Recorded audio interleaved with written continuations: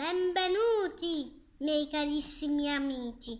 Spero un buon divertimento per questa grande avventura di montare Lego. Come vedete, anche se ho dei Lego che già ho montato, per voi fa lo stesso.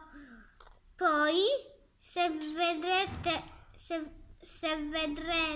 lo vedranno quelli che non conosco e quelli che conoscono, se quelli che conoscono lo vedono, poi mi manderanno un messaggio e mi diranno grazie per questa grande avventura. Molto bene. Io inizierei da Doblon.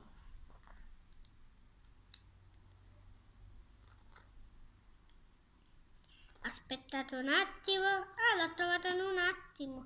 Molto bene. No? Ecco la testa di Doblon. L'elmo.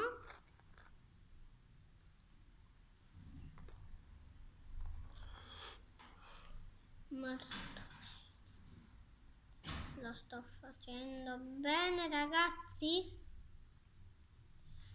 perché se poi ci conosceremo, voi mi potete mandare un messaggio se mi darete il vostro numero di telefono.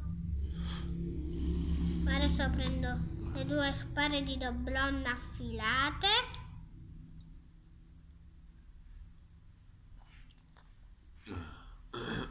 Ecco il primo fatto. Poi mia. Aspettate che devo trovare la testa. L'ho trovata in un attimo. Molto bene, la maschera.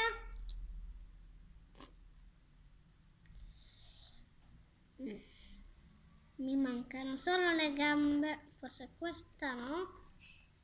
No. Aspettate un attimo che le devo cercare. Cercate di essere pazienti. Non impazienti come tutti gli altri bimbi. Mi potete dare un po' di tempo? Non che vi arrabbiate, però dovete avere pazienza. Dai però, e quando si trovano ste gambe?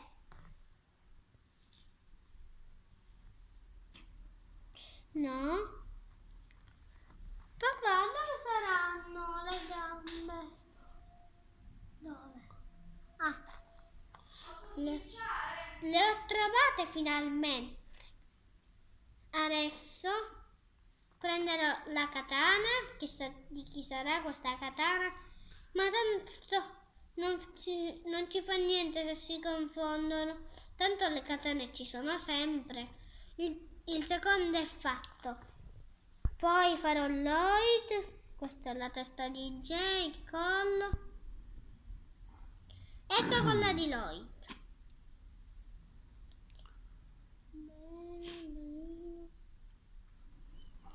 Molto bene. Non fate i cattivi su internet, se no potete diventare un troll di internet.